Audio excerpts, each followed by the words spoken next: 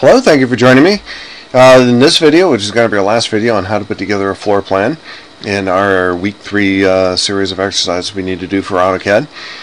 What we're going to do is we're going to emulate the first floor, copy that, and make a second floor plan of that, and create 2 different tabs, 2 different layouts down here so we can print out one floor and print out the second floor too. So let's do this. Let's take our design centers, since we're kind of done with that right now. We're going to go ahead and close that, give us a little bit more room. And what we're going to do is we're going to copy everything that's on that first floor to make a second floor out of that. So one thing to keep in mind is we still have our polygons, our polylines that make up the exterior of the house. So it's relatively easy to copy that. We're going to copy the dimensions that go with it too. What we're not going to do is copy some of our blocks in the interior walls, because we want the second floor to be a little bit different than the first floor.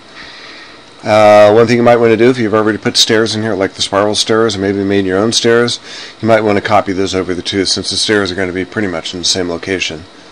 So go to the copy command. This might take a little bit of iteration to kind of get the distances right, but I think 200 feet might work out okay, so I'm going to type in 200, single quote, and then enter. Yeah, and that kind of puts it over here. So what this does is it gives you the opportunity to take essentially the same floor plan that was the first floor to make a second floor out of it. Maybe the second floor won't have as many rooms, it won't have all the space over here.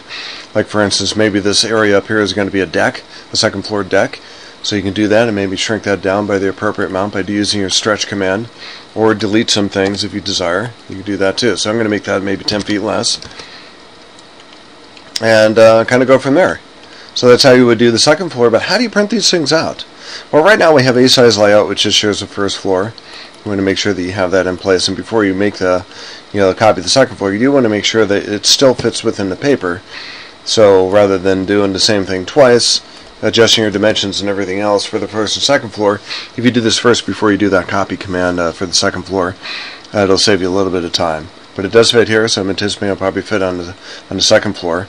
So after you go through your title block and make your changes, it still says CMU here. It would say first floor plan.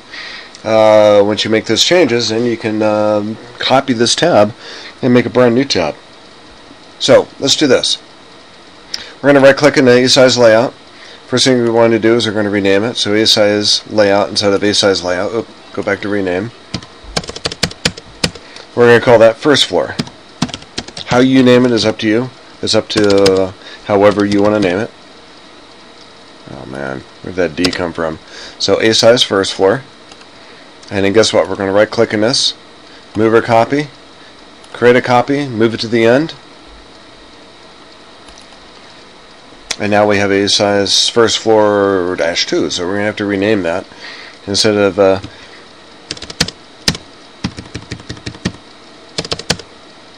A-size first floor, we're going to say A-size second floor. So now they're identical. If you click in these 2 tabs, go back and forth between the 2, they are identical. But this one we're going to change. So this is how you do it. There's a couple of different things you could do. One thing to keep in mind when you do this is you want to make sure that you have a reference between the first floor and the second floor. And there's an easy way of doing this. Let's just draw a line from like this corner here to the corner of our building.